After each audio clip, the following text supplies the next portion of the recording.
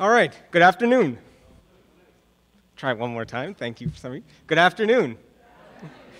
So it's a pleasure to be here, and I want to start by acknowledging our First Nations and Inuit brothers and sisters who we share this nation with and whose land we're meeting on.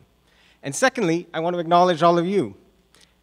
I got a kind of sneak peek. I got to see the guest list for tonight, and this afternoon, and it's a fabulous room full of change agents. And I want to especially salute those folks who I'll call elders, and that's actually a term of endearment, who have been doing this work for decades. Thank you for the work that you've done. And finally, I'd like to acknowledge our ancestors, those from times past who have struggled for this work for social change and who have fought for the rights, freedoms, and privileges that we enjoy today. But as they say, the struggle continues. And let's not mince words. Social change work is hard. The work I've been doing for the last 6 years at CEE around economic empowerment is difficult and sometimes painful work. When you try to empower people, you soon learn that no one can empower anyone else. All you can do is offer opportunities and support, and you hope and you pray that people take advantage.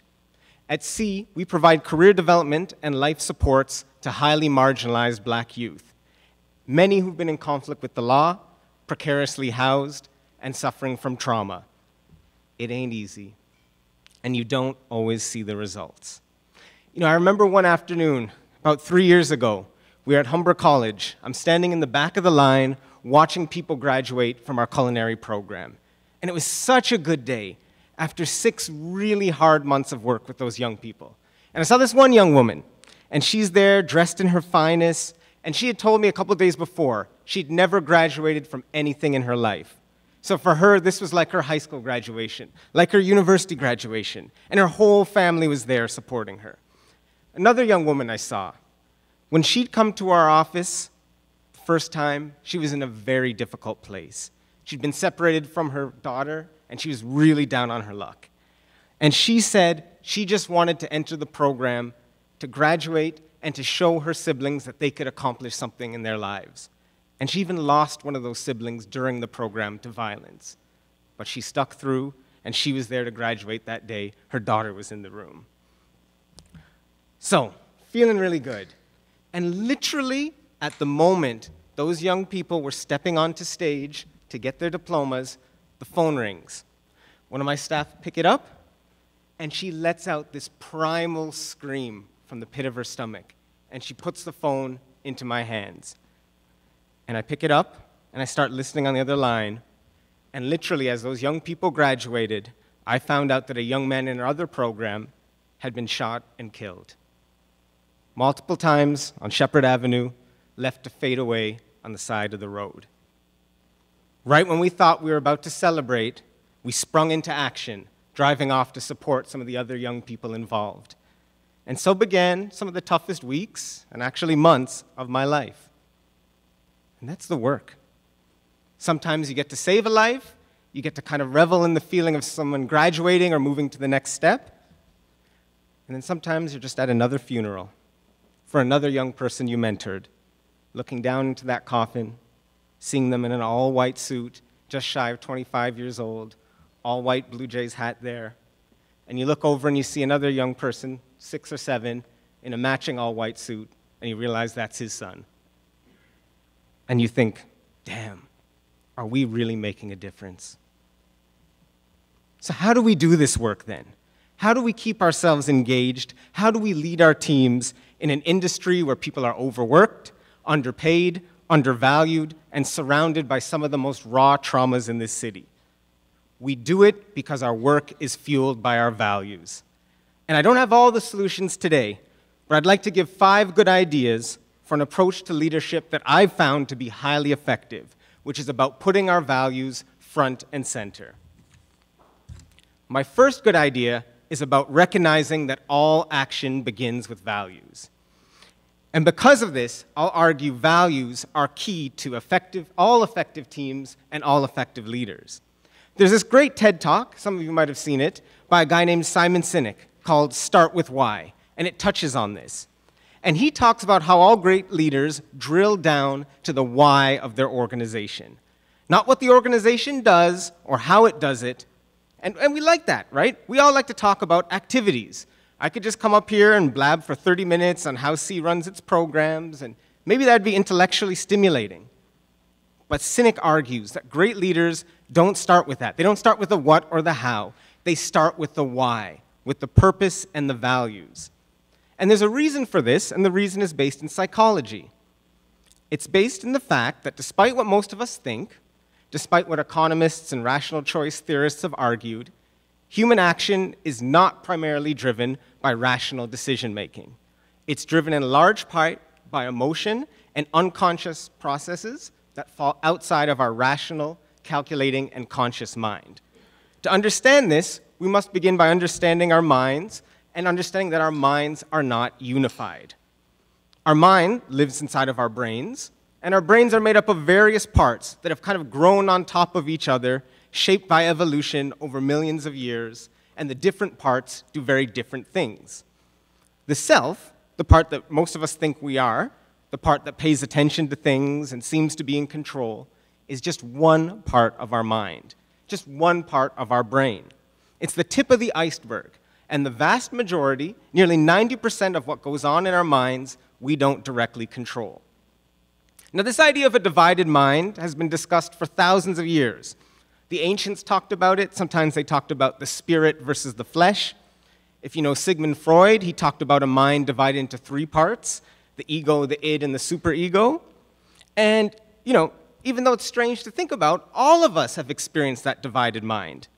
Whether it's the fact that thoughts just pop into our heads and we're not sure where they came from, or the fact we grapple with emotions we don't fully understand, or dreams, which is basically one part of our brain producing a virtual reality and sending it to the other part. Our mind is not one. Now, as much as I love this topic, I'm actually not a neuroscientist. And as I tell people all this time, I'm not that type of doctor. So I won't make brain science the focus of this lecture. Instead, I'm the type of doctor that's a social scientist. And as a social scientist, I'm going to use a metaphor. And this metaphor comes from the psychologist Jonathan Haidt, who says we should think about our minds as a rider and an elephant. The rider is the conscious self, which does all the high-order thinking. The rider can make decisions. It really steers the ship. The elephant, meanwhile, is all the unconscious processes. And while the rider can guide it, really, the elephant makes the decisions on where to put down its feet, when to stop suddenly, how to turn. It's really as much in control as the rider. And if the elephant decides to charge and take off, well, the rider just has to stick along for the ride. Now, the elephant, unlike our conscious mind, can do multiple things at once, whether it's controlling our breathing and our nervous system, to processing that argument we had with our spouse in the morning, to taking in all the stimuli around us and deciding what it wants to send up to the conscious mind. The elephant also has this constantly running like and dislike meter that judges every single thing we're aware of on a scale of good to bad. Now, we call this our instincts or our gut feelings. Whether you're going to have fries or salad with that meal when you're asked right on the spot. When you decide in a moment if you're going to trust someone or not. When you see, will I take the left door or the right door? We rely on gut feelings to do this. And later, we may go back and try to explain our choice, try to rationalize it. Oh yeah, I decided to have the fries because I'd eaten a healthy breakfast, and I knew it was okay to cheat. But many times, that's just us rationalizing the decision after the fact. Really, the elephant chose to move that direction, and we rode along. Now, the fact the elephant has so much control is not such a bad thing, actually. Our internal wisdom many times makes the right decision, and it does it much quicker than we could come to that decision if we did it consciously. And when they look at people who've actually had damage to the part of their brains that generate emotions, those people suffer terribly, because simple tasks take them hours to decide on when they don't have gut instincts or emotion to rely on, when they have to weigh every single consequence. So why does this all matter? Well, it matters because, and this is something conservative politicians have known for decades, because emotions, not conscious rational thinking, drives our decisions. That's why we had Rob Ford elected in this city. That's why Donald Trump was elected. It's not because they had these amazing, well-thought-out policies that everyone looked at and analyzed and said, that really makes the most sense. No, It's because they spoke to people at a deeper level, at the level of emotion. And that, my friends, is the level of values. Values are part of our deep-set understanding of the world, the schemas we build around what is important, how things ought to be, what is valuable. The elephant knows this. Our subconscious knows our values, actually even deeper than our conscious mind. And so if you want to inspire people to follow you, if you want them to stay later in the office, to give their all, to sacrifice to get the task done, then you need to start with why.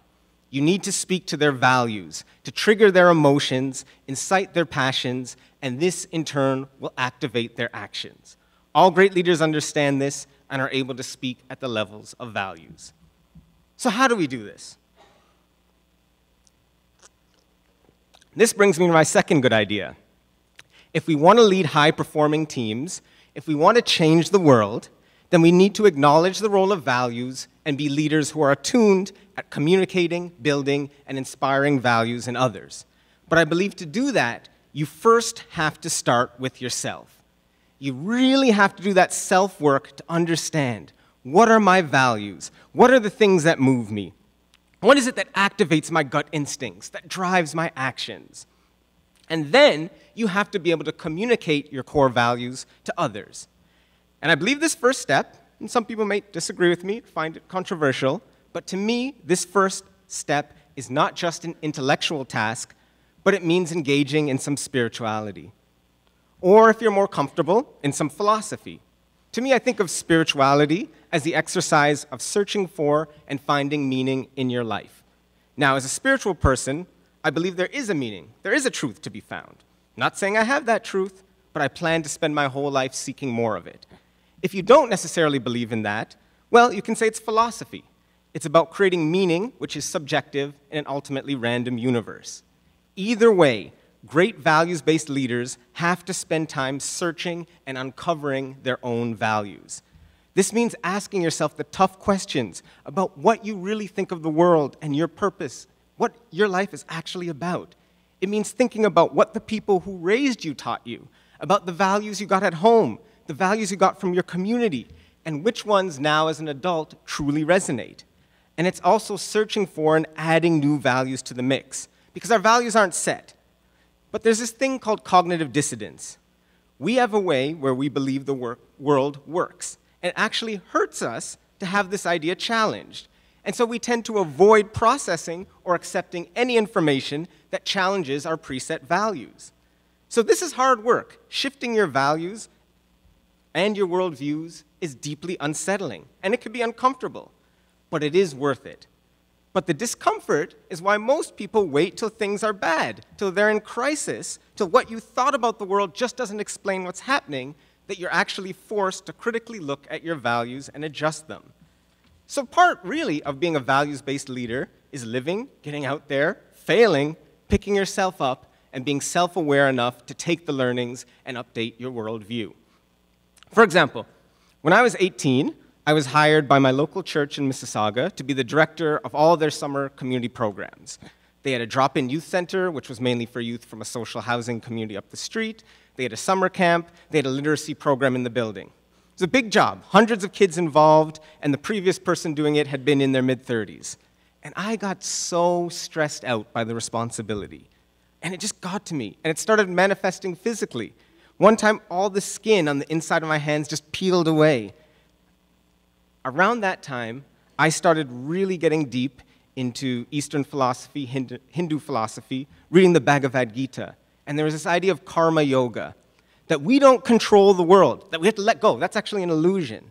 That ultimately, all we control is our intentions, and we need to start to think of ourselves not as independent individuals, but as instruments for good in the world. Not as the actor, but the tool through which goodness manifests. As I started taking on this worldview and practicing detachment and taking the ego out of my work, my stress went down and I was able to lead better. And I came away with new values created in response to crisis. But this may all seem a little abstract for some people. You may be thinking, well, I'm not into reading all of this philosophy. I'm an action person. How do I even start thinking deeply about my values? Well, luckily, there is a simple starting place, and it starts with storytelling. There's a man named Marshall Gantz. He's a Harvard professor. He has an illustrious biography. He worked with Dr. Martin Luther King and Cesar Chavez and some other great American organizers. And he was a person Barack Obama brought in to help craft the ground campaign for his 2008 campaign through Organizing America. And Gantz talks about how stories are the way you communicate values to people. That through storytelling, you can directly speak to values, then trigger emotions and ultimately actions. And I use Gantz's work all the time with my staff and with participants at CEE. And he talks about how great leaders craft what he calls a public narrative, a shared power story that can inspire action. And the first set of the power story, or public narrative, is your own leadership story. One of my mentors is a man named Gervin Farron, who's now the first black president of a university in Canada, and long-term family friend. And Uncle Gervin, one time when I was in my early 20s, he was coaching me. And he sat me down, and we're talking about what we wanted to do, and I thought it would be like, what's here and what job next? And he's like, you're going to start by writing your own biography. And I was like, huh? Why? Okay, fine. But it was because he understood that when I did this, I would have to start thinking about what are the key events in my life? What are the key people in my life? What really matters? That I'd be forced to grapple with my own values, to start with discovering my own why. And pretty much all the inspiring leaders I've read now, they have power stories. They have a story of self that illustrates the challenges that have shaped them, the people who inspired them, the values they have, and why they lead. So I'm not saying to be, a values-based leader, you have to go out today and have a spirit quest in Algonquin Park for a month, or, read Khalil Gibran for hours on end till the sun comes up. Might help, but it's not necessary. But you do need to craft a story of your leadership journey, and through that, you need to examine and tease out your core values. And you need to continually find ways that work for you to keep yourself reflecting on and deepening and grounding yourself in your values. Let me maybe talk a minute about my own values, some of the values I brought to CEE. One of my core values is around the primacy of healthy human relationships. Now, I ascribe to a Southern African philosophy called Ubuntu. And Ubuntu basically says, I am because we are. Now, for a couple of thousand years in the Western world, thanks to Greek philosophy and its traditions, we have seen human beings as unique, distinct individuals. Descartes later expressed that succinctly in, I think, therefore I am. Ubuntu, meanwhile, says we exist as human beings not as separate individuals, but as beings in relationship with each other. It is through family and community that we become human. And for me, creating and deepening relationships based on love and respect are the foundational value in my life. That, to me, is my starting place. So going from this focus on healthy relationships based in love, I moved to society. And Dr. Cornel West says, justice is what love looks like in public.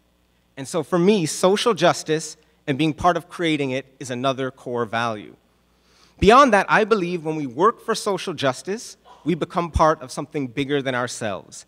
And we are a part of a movement that is ethically, philosophically, and even metaphysically right. And that this is a movement that will ultimately win. That as Dr. King said, and he's right, the arc of history is long, but it curves towards justice. And it's a value that says doing justice work makes you part of a historical process. One tiny piece in a chain of destiny that links us to our ancestors and to those who will continue this struggle long after us. This value keeps me going. Because as I said, this work is hard. Like a young person we've coached for 5 months. They're on their way to their first job interview, and they literally get arrested before they step through the door to that interview. You see a young person who finally got a job after months of working with them, and they're fired 2 or 3 days after they get there. And then they block your number, and you don't talk to them for a year. It's hard to do this work and not be cynical. But this faith that I'm part of something bigger, and that ultimately people are good and history is moving towards justice keeps me going. And so I use the parable when I'm talking about it of the sower, that social change work is like throwing seeds. And you throw them out there, some land on the rocks and they don't grow, Some land in the weeds and they're choked, but they grow to a certain level. And some land in the soil and they grow into big trees. But we don't know. We can't stick around to watch it. We just have to keep on sowing. And one of the things where this came home for me was about 5 years ago, I went to a hip-hop concert. And it was from a local artist from where I had grown up in Mississauga. And so there was a lot of local guys from community, a lot of guys who went to the church program I was running. And one of the young men saw me, gave me a pound, pulled me in, and said, "Yo, Kofi, straight up, that program, it saved my life." And I couldn't believe it. I thought we were just doing basketball and games. And yet it just confirmed that to do this work, you have to accept you never know the power of what you're doing. You may never see the results, but you just have to keep the faith and keep going. And this value, it really held me up in the first 2 years when I was founding CEE. United Way hired me to take over a failed program and create something that could really impact the most marginalized black youth. And it was so tough getting the program off the ground. And I was in Jane and Finch at the time, and all around me I could see the hardships that the youth we were trying to serve were facing in community. And what I did, one of the things that kept me going was I put one thing on the wall in the office, and it was some words from the Torah. And they said, "Do not be daunted by the enormity of the world's grief. Do justly now, love mercy now, walk humbly now. You are not obligated to complete the work, but neither are you free to abandon it." My last value is around solidarity. And I learned this from my PhD, where I was interviewing and becoming friends with anti-apartheid activists in Canada, the UK, and South Africa. And this is an idea that if we're working for social justice, it can't be about charity or a charity perspective. We have to take the perspective of solidarity and being an ally. And this, again, was a value I may have learned from speaking to these kind of community elders, but I also learned it through struggle. So, I was a big student activist, had my kind of 15 minutes of fame back in 2005, 2006, when I was at U of T, and there was the Summer of the Gun, and I helped set up a citywide movement, and we were doing all this great work. But through that process, I started to really recognize my own privilege. The privilege of coming from a middle-class home, the privilege of having two parents who had master's degrees, of being an able-bodied man who was heterosexual, and as being a mixed person working in the black community, where I have fair-skin privilege, and I have the privilege of having a white Canadian parent who was born here and taught me how to navigate majority culture. And so here I was recognizing all this privilege, but also being put into the place of a spokesperson for issues that were happening in priority neighborhoods. And yes, I was an activist for gun violence, but I started to have to try to reconcile this. And I really had to reconcile it when I graduated in 2007 and started doing work on the ground with First Nations youth in reserves, and specifically in this city, in Jane and Finch, in Connections, or what they call Fir Grove. And those youth in Finch were in their teens, many of them were in gangs, and you'd come in and they'd be like, "F you, nerd, why are you here? We don't need you. You think you're going to save us?" I had to step back. I had to struggle with that and think, how do I, as a person with all of this privilege and social power, do this work that I believe in? And instead of retreating, I realized the answer was to adopt a value of solidarity. That in a charitable framework, it's all about you have the power and you're just giving out of the goodness of your heart to the poor. And it's a one-way transfer where whatever you give is celebrated and it's always on your terms. Solidarity says something else, that we're in a struggle for justice together, that it's political, it's not just a social welfare situation, and that there's a role for everyone to play in the struggle. But if we're working to help marginalized people, we have to realize that ultimately the struggle must be led by them. It must be centered on their needs, and that they aren't going to be saved by us. That actually it's a mutual process, and many times they are the ones who are teaching us. And this is a value that led me to really work to make sure CEE was representative of the community we served, that we based our work on the voices and ideas of the youth and community, and that we became a person-centered organization based on the needs that were articulated by our members. And that's also why we call the young people we serve our members, not our clients, because we're not in an economic relationship with them. We are in a community relationship, one of solidarity and mutual support.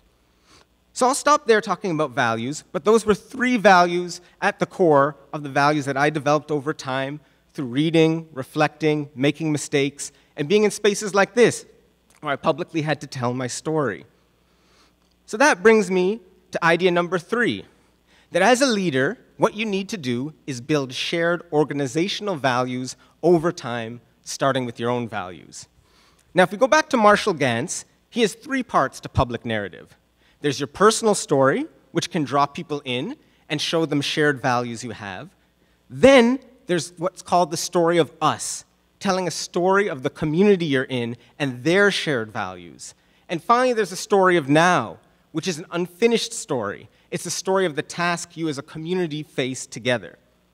So as a values-based leadership, you have to get your own, a values-based leader, you have to get your own story in place, but then starting from there, you have to craft the story of your organization. And you do it collaboratively, yes, but the onus is still on you. So for example, I got hired in November 2012 to launch CEE. Now things were a mess.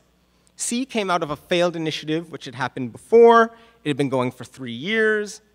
There were millions of dollars assigned, but they just couldn't get it off the ground. And I walked into a community that was really pissed off. They said, you guys have been messing around for 3 years and you've got millions of dollars for our youth. What is happening? And so there was lots of pressure and there wasn't so much support in place.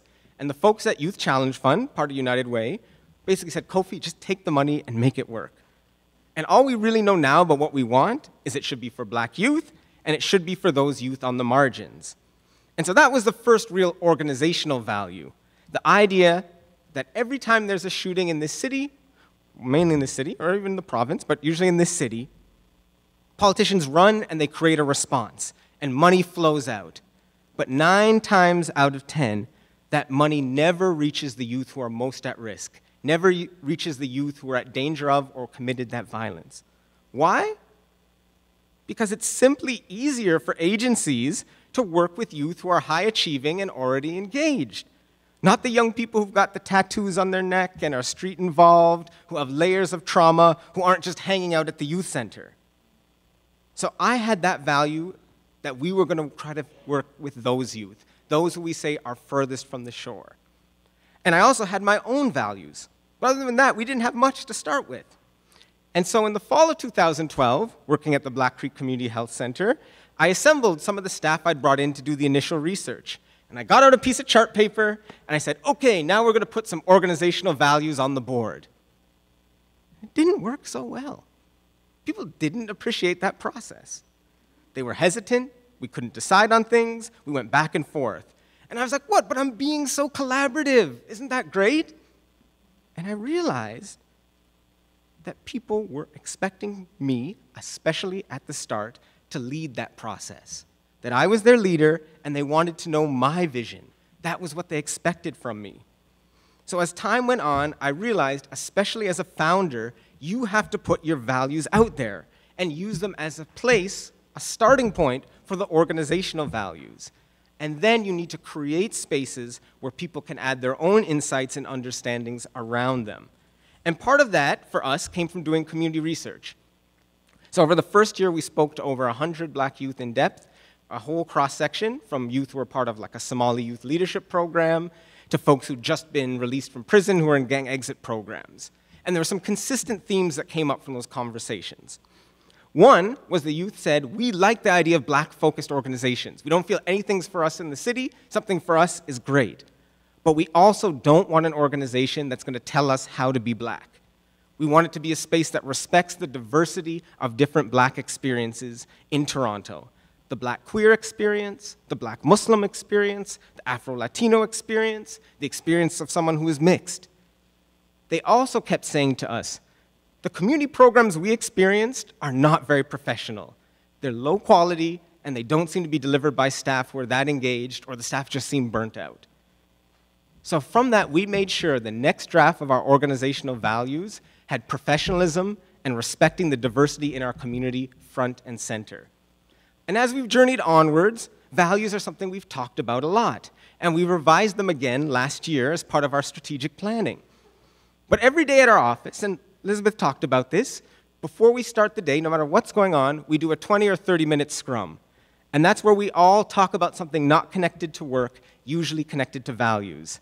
And it could be all across the board. Last week we spoke a lot about research that the New York Times talked about black men and social mobility, and then we talked about toxic masculinity and how it's constructed. We'll talk about our family relationships. We'll have fun stuff. We'll talk about our dreams, nature versus nurture. We've talked about reincarnation, the possibilities of alternative realities. We get really out there, all over the place.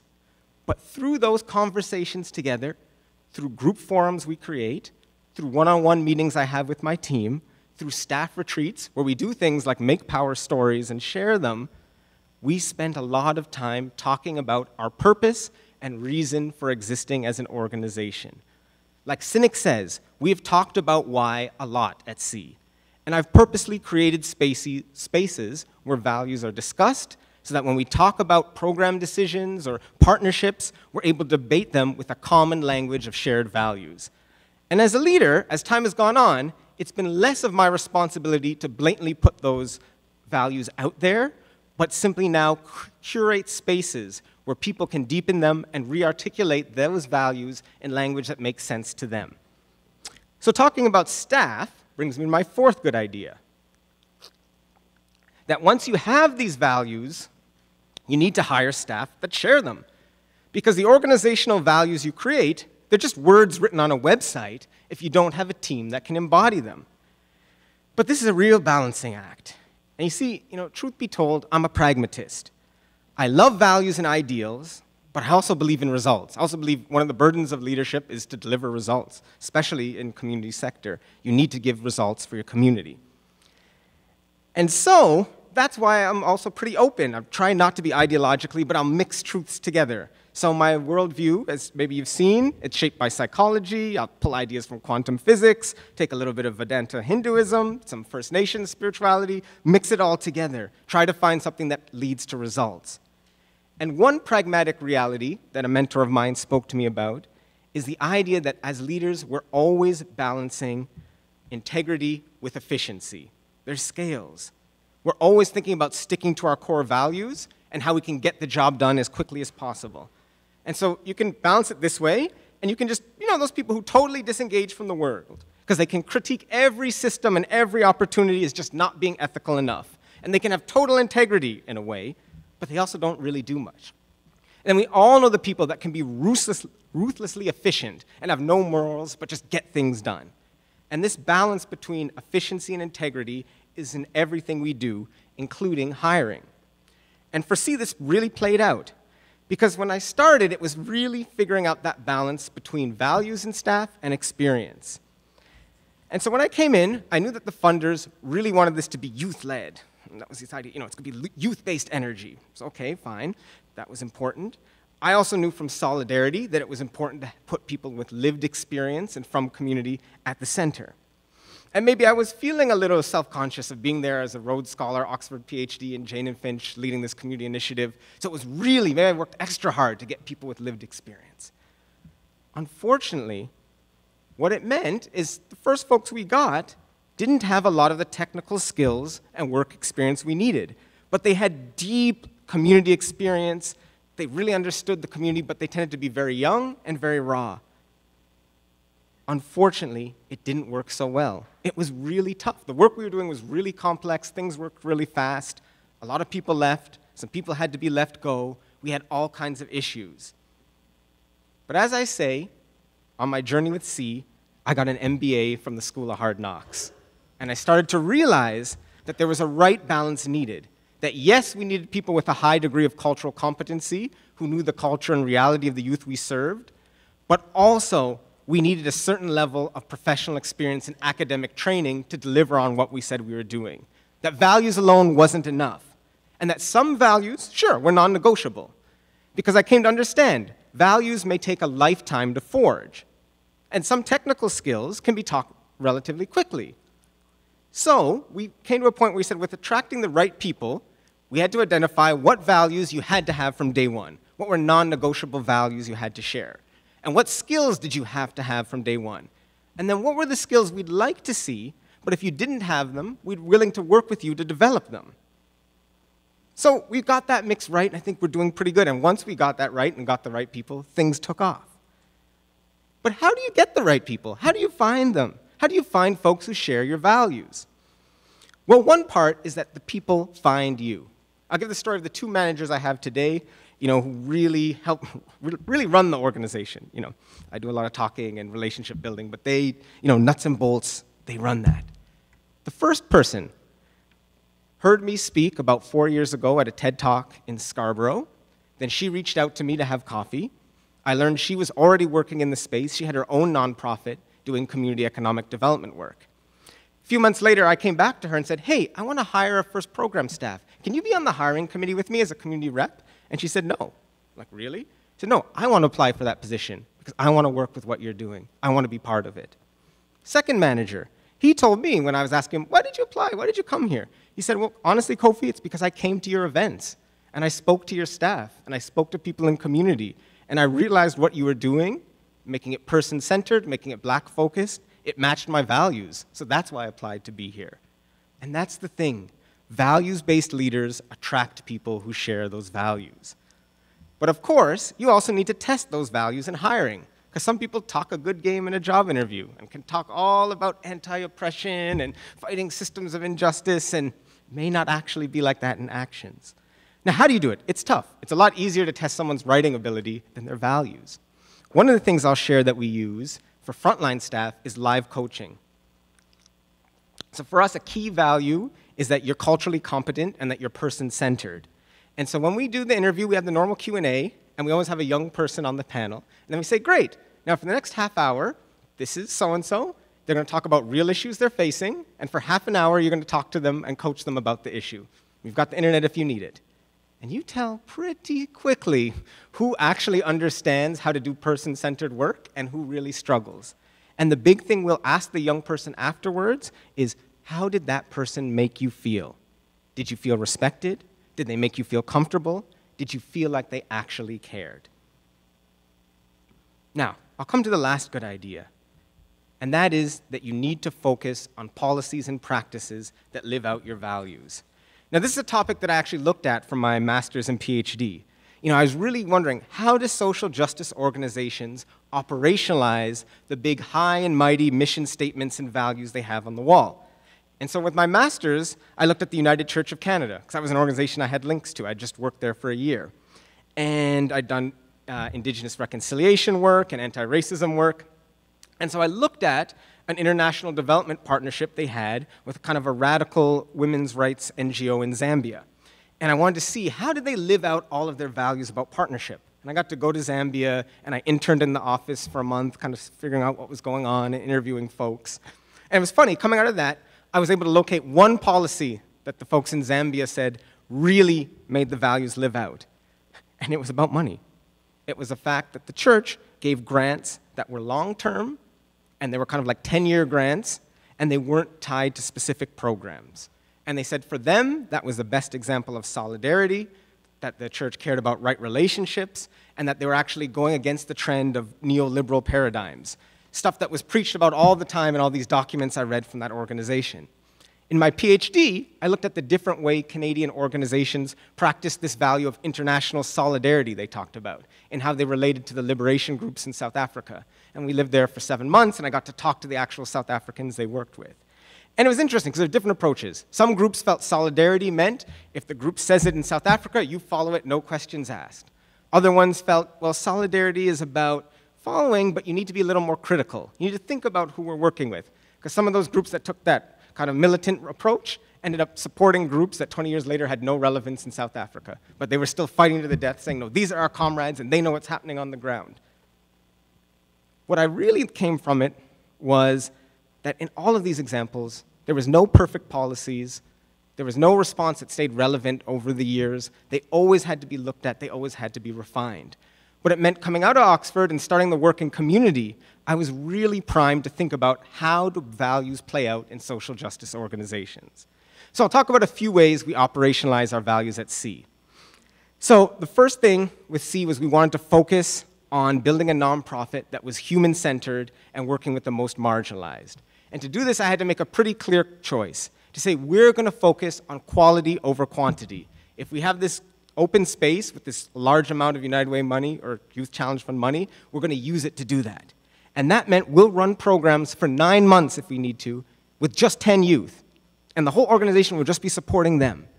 Because if someone has just been released from jail, is facing years of trauma or marginalization, if they're precariously housed, have substance abuse issues, you cannot expect a 4-week workshop to really help. You cannot expect real transformation to happen through a webinar. You've got to actually spend the time. And there's tons of pressure from politicians, from other folks, from observers, saying, you need to do more. You need to get your cost per person down. But I resisted. And now we've expanded our scale. Now we work with a lot more young people. But I said, we will not expand till we really know how to support these individuals. And we'll build a culture which says it isn't just about the numbers game, it's about quality impact for each person. And to do that, it takes time and money. We also realized that if you're about being human-focused and working with people who face complex barriers, you need to be flexible in your outcomes. Logic models follow linear, step-by-step outcomes and processes, but people don't. Life is way more complex. So our design was always about what does our member need, and even if it's a culinary program, if through that self-discovery they say, hey, you know what I want is a survival job and to apply to drama school, then sure, our staff will support them with that with the same intensity they would support them on the conventional outcome of getting a culinary job. And because a core value was relationship, we also put lots of time and policies into that. For example, we start every program with a 3-day retreat. That's actually where my team is right now, up by Peterborough. And we take the youth outside of the city with all of our partners, even if we have to drag them kicking and screaming. No, they usually want to come, but sometimes there's hesitation. So we'll bring the technical instructors, we'll bring the social workers from other agencies, we even brought the welfare caseworkers from TESS that were working on our projects. Whoever's partnering with us to be part of the program, you have to spend 3 days living with those young people and building community with them. And when we're there, what do? Well, we do power stories. Everyone has to craft a power story. Everyone has to share it with each other, including the staff. So we have to share some vulnerability with youth because we're expecting them to tell us their whole life stories. We've got to tell them a little bit about ourselves. And at the end of that period, we can see the results. When you're on the bus on the way up, everyone's mean mugging and kind of looking at each other, got their headphones in. When you're on the bus coming back, it's like a family. And from a wraparound support or service delivery perspective, it's great because we've done months of trust in 3 days. So when you get on that bus, people start reaching out to the social workers and saying, yo, I'm living in a trap house, and I think the cops are going to raid us. Can you help me with housing? Or actually, I have a real custody issue with my son. Can you help me figure out the options? But along with building that culture with members of trust and relationships, we also take a perspective that the staff are our first members. Because to me, we can't say we're all about relationships and community and then treat our staff like crap. I mentioned that 30-minute scrum that we do every morning. Another response was a couple years in, I saw my team is burning out. This work is really hard.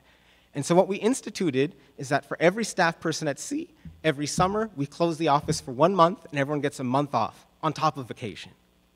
Just to let people decompress, do growth, and come back to actually work with their full selves.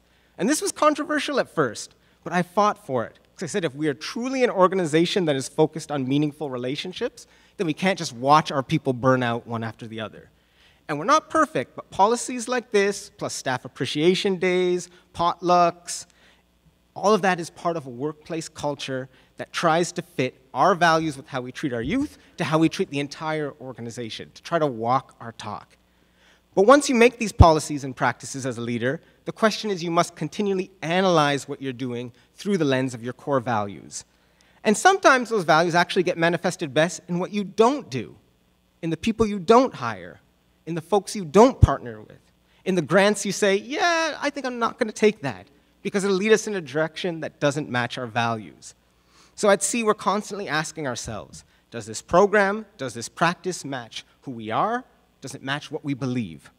And at first, it was me asking that all the time. Now, after 6 years, I don't need to ask the question because the values are shared and just part of what we do. But we always have to analyze to do better, to chase after the perfection of our values. As someone said, you never live at the level of your analysis. And if you do, there's something wrong. Your analysis or your values should always be chasing after, always striving for. So in conclusion, I want to offer that the art of values-based leadership is really just the art of high-quality leadership. And I want to challenge everyone here today. Really ask yourself, what do you want to do with your life? In your short time as part of this human movement for equal rights and justice, what impact do you want to make? And dig deep and ask, what has life showed you about what's valuable and what's truly important to you? And then go and ask yourself, these truths that you hold right now, which yes, may grow with time, but right now they're your foundation, are you seeing them reflected in your work, in your organization, and in your leadership? And if not, then ask yourself, how can you change it starting today? Because when you're leading with your values, when our organizations are based in our values, we are more happy, we're more inspired, and we're more productive. And that, my friends, is how, one small step at a time, moving forward, we can change the world. Thank you.